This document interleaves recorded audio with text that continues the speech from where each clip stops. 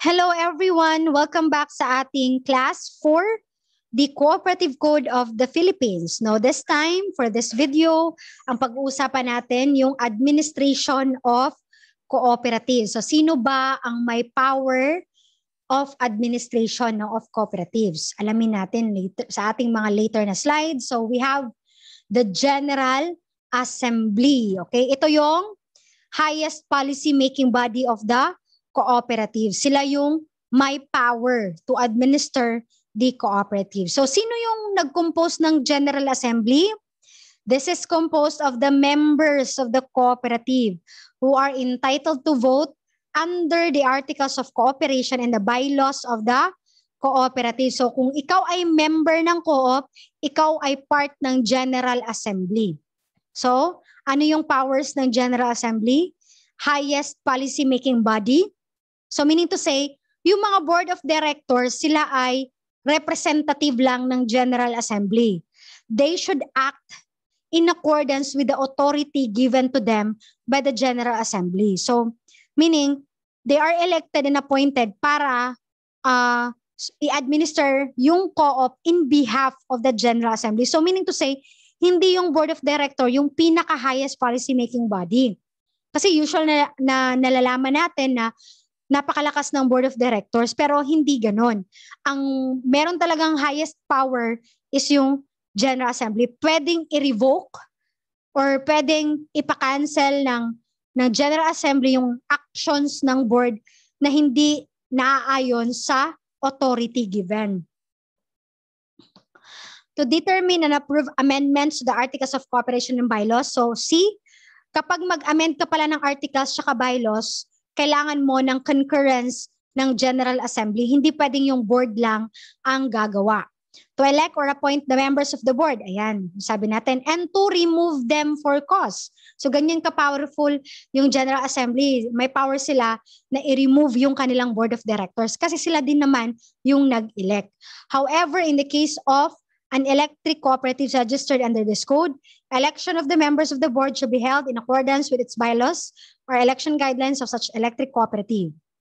And to approve developmental plans of the co-op and to delegate some of its powers to a smaller body of the cooperative, 3/4 votes of all members with voting right. So 3/4 ang kailangan. Now let's go to meetings. We have regular and special meetings. Yung regular meeting, dapat mag-conduct ka talaga nito kasi kasali ito sa reportorial requirements sa Cooperative Code ay Cooperative Development Authority. So annually, no? On any date within 90 days after the close of each fiscal year. So kunyari, naka-calendar year kayo, January to December, so yung 90 days natin hanggang March 30. So within that period, no, within 90 days, matapos mag-close yung fiscal year or calendar year, mag-conduct dapat kayo ng regular meeting. Ito yung tinatawag natin na Annual General Assembly. Okay?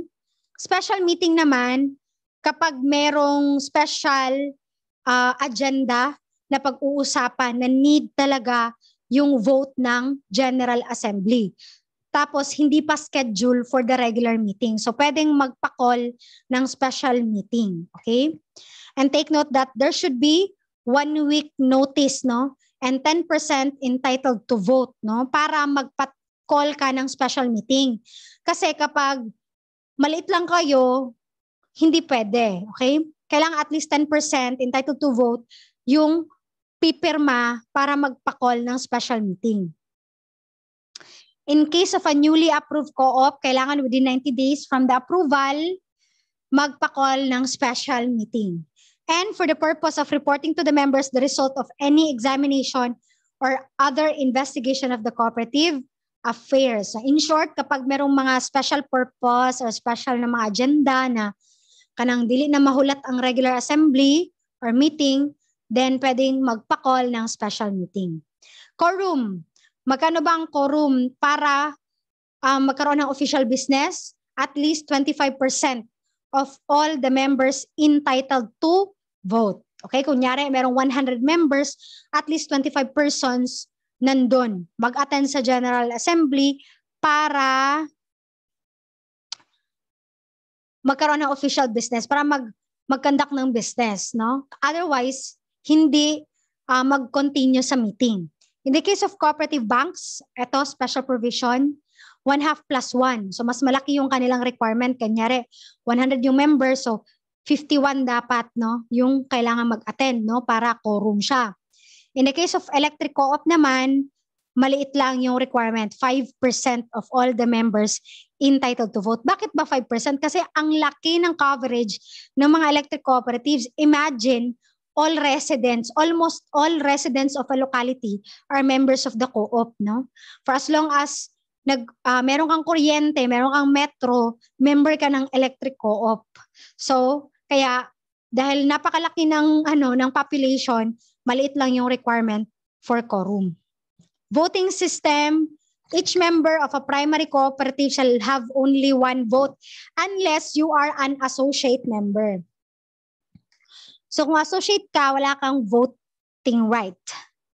In the case of members of secondary or tertiary co-op, meron silang one basic vote and as many incentive votes as provided for in the bylaws but not exceed 5 votes. So yung mga second or tertiary co-op pala, meron silang one basic vote pero merong mga incentive vote pero hindi dapat susobra ng 5 votes.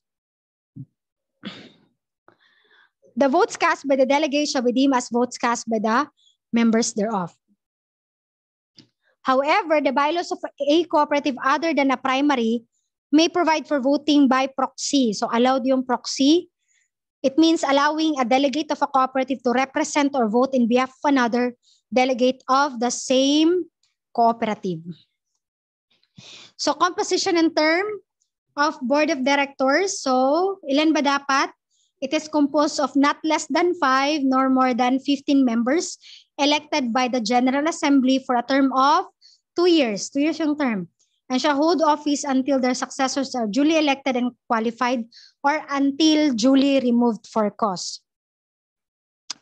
Ano yung powers ng board? They shall be responsible for the strategic planning, direction setting, and policy formulation activities of the cooperative. Actually, yung yung plan nila, pinapa-approve pa rin yan sa General Assembly. Merong concurrence yan. So, every end of the year, meron silang, di ba, magkakandak ng regular meeting, yung tinatawag natin na Annual General Assembly. So, doon, ipapa-concur nila yung kanilang plan for the next year. So, actually, yung talagang work ng board is merely to plan, to formulate policies, and then subject to the approval and concurrence of the General Assembly. Directors, any member of a cooperative who under the bylaws of the cooperative has the right to vote and who possesses all the qualifications and none of the disqualifications provided in the laws or bylaws shall be eligible for election as director. Kunyari, ikaw ay member ng co-op, you have the right to vote and qualified ka to run, then you can be a director. You can run.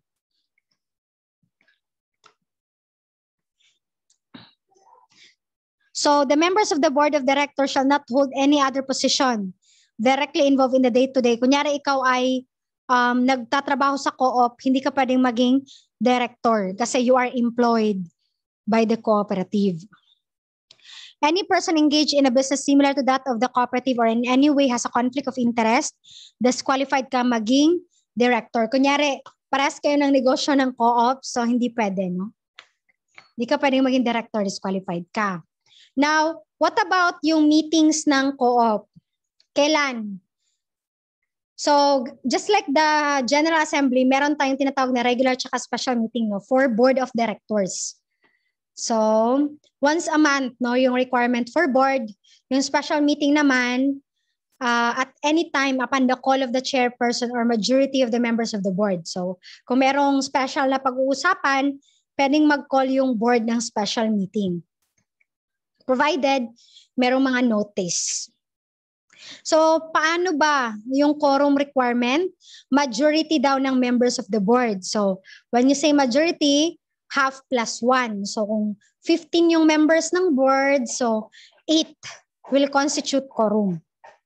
Directors cannot attend or vote by proxy at board meeting. So, bawal ang proxy. Pwede sa General Assembly meeting pero sa board meeting, bawal.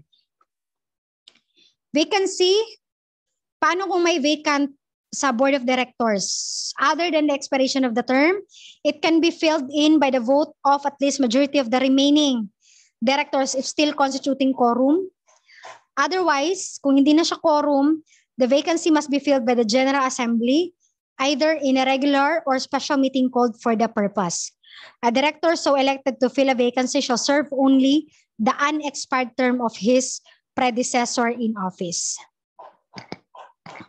Officers of the cooperative, iba ba itong officers tsaka yung board? Yes. Kasi merong mga officers like president, vice, yung mga ganon. The board of directors shall elect from among themselves the chairperson, ayan, vice chairperson, and elect or appoint other officers of the cooperative from outside of the board in accordance with their bylaws. Kasi meron tayong mga committee, yung co-op, no, like audit committee. Hindi naman necessary na member yan ng board. Pwedeng mga expert yan sila, mga professionals, no, maging part ng audit committee. All officers shall serve during good behavior and shall not be removed except for cause. So, yung removal natin ng officers upon cause lang, valid cause, valid ground. No two or more persons with relationships up to third civil degree of consanguinity or affinity, nor shall any person engage in a business similar to that of the cooperative, nor in any other manner has interest in conflict with the cooperative, shall serve as an appointive officer. Okay, bawal. Meron disqualification kapag meron kang parang similar lang yung business mo tapos you are within the third degree of consanguinity or affinity. Hanggang saan ba yung counting natin sa third civil degree? Kunyari, ikaw, so yung third degree of consanguinity hanggang sa first degree sa lola, ay sa mama o papa, second degree padulong sa lola o lolo, then third degree padulong sa uncle. So hanggang uncle. So dili pwede imong uncle na siya similar business with the cooperative. Okay? Ma-disqualify siya. So what if igagaw? So pwede na kay biyan naman siya sa third degree of consanguinity or affinity. So lahi pud ning committees, no, of cooperatives, no. The bylaws may create an executive committee to be appointed by the board with such powers and duties as may be delegated. So meron tayong audit committee, election committee, mediation conciliation committee, ethics committee, no. And etong 4, 1, 2, 3, 4 na committees required talaga na meron yung mga co-op nito. And then pwede na silang mag-add ng other committees, no, as may be necessary. So, ano yung liability ng directors, officers, and committee members? Directors, officers, and committee members who willfully and knowingly vote for or assent to patently unlawful acts or who are guilty of gross negligence or bad faith in directing the affairs of the co-op or acquire any personal or pecuniary interest in conflict with their duty, as such directors, officers, or committee members shall be liable jointly and severally, meaning solidarily, for all the damages or profits resulting therefrom to the cooperative. When a director, officer, or committee member attempts to acquire or acquires in violation of his duty any interest or equity adverse to the cooperative, so he shall, as a trustee, be liable for damages, no, and shall be accountable for double the profits which otherwise would have accrued. Kunyari, bawal ka, di ba, na mag-engage into similar business with the co-op. Tapos ngayon, you have violated, no, that prohibition. So, liable ka for damages and magbabayad ka ng double ng profit mo doon sa similar business. Kung may bayad ba yung mga directors? The answer is wala, no? They shall not receive any compensation. Ang nire-receive lang nila is reasonable per diem. Provided, however, parang allowance lang yan siya, no? Parang kapag mag-attend ka ng meeting, bigyan ka ng allowance or per diem. However, that the directors and officers shall not be entitled to any per diem when, in the preceding calendar year, the cooperative reported a net loss or had a dividend rate less than the official inflation rate. So, kunyari, at a net loss yung co-op in the preceding year. So, in the succeeding year, bawal ka mag-receive ng per diem, okay? Para ma-recover pa muna ng co-op. So, dili nimo pwede kanang gatasan ang co-op, no? Nga kung kailangan magsakripisyo, magsakripisyo. Any compensation other than per diem to be granted by a majority vote of the members, kung i-allow sa members sa General Assembly with voting rights at a regular or special General Assembly meeting called for the purpose. That no additional compensation other than per diem shall be paid during the first year of existence. Siyempre, nagsugod pa man ang co-op, no? The co-op is still starting, so para maiwasan ang losses, wag munang additional compensation. Per diem lang muna, okay? The compensation of officers of the cooperative as well as the members of the committee as well as the members of the committees may be fixed in by the bylaws, no? Kung ang directors bawal ang compensation, ang officers tsaka committee members meron, okay? Basta nakalagay lang sa batas or sa bylaws. Unless already fixed in the bylaws, the compensation of all other employees shall be determined by the board of directors. Eto, dealings. Self-dealing. Yung director, nakikkontrata siya sa co-op. Ano yung treatment natin dyan? Yung treatment or yung status ng contract is voidable at the option of the cooperative, okay? Unless all the following conditions are present. Number 1, ang presence ng director, yung self-dealing director, was not necessary to constitute a quorum for such meeting. So, pwede siyang i-disregard. That the vote of such self-dealing director was not necessary for the approval. That it is fair and reasonable under the circumstances, and that in the case of an officer or committee member, the contract with the officer or committee member has been previously authorized by the General Assembly or by the Board of Directors. So just remember, generally kapag nag-self-dealing yung director siya ng co-op, siya din yung nakipag-contract sa co-op, siya yung nag-supply ng books or nag-supply ng mga materials ng co-op, ang transaction ng contract is voidable. Unless yung following conditions are present. Yung presence niya hindi necessary para mag-constitute ng quorum, yung vote niya hindi necessary para ma-approve yung contract, tsaka yung contract is fair and reasonable under the circumstances. And in case kung officer siya or committee member, yung kanyang pag-self-deal is approved, no, by the General Assembly or by the Board of Directors. Where any of the two first conditions set forth in the proceeding is absent. Paano kung kulang yung conditions? Any two. May dalawang kulang. So ano ang remedy? Pwede siyang i-ratify by a 3/4 vote of all the members with voting rights. So, pwedeng mag-call ng special meeting para i-ratify ng General Assembly yung transaction para maging valid siya. Okay? Provided that full disclosure of the adverse interest of the directors involved is made at such meeting and that the contract is fair and reasonable under the circumstances. Paano itong disloyalty? Paano ba yung disloyalty? Kung ang director acquires for himself an opportunity which should belong to the co-op. Like for example, meron sanang client yung co-op pero kinuha, gikawat sa director ba? Siya ang nag-acquire sa opportunity which is unta para sa co-op. So that is disloyalty. So what will be the liability of the director? He is liable for damages and must account for double the profits that otherwise would have accrued. So kunyari naka-income siya 10,000, so 20 mil iyang ihatag sa co-op, no? Unless, no? Generally liable siya unless na lang if the members of the General Assembly ratified the action of the director by a 3/4 vote. So meaning mahimo nang valid karon ang iyahang action, no? Bisan pag naay disloyalty. Illegal use of confidential information. A director or officer or an associate of a director or officer who for his benefit or advantage or that of an associate makes use of confidential information that if generally known might reasonably be expected to adversely affect the operation and viability of the co-op shall be held Liable to compensate the co-op for the direct losses suffered by the cooperative. Accountable to the co-op for any direct benefit or advantage received. And the cooperative shall take the necessary steps to enforce the liabilities described in subsection A. Removal.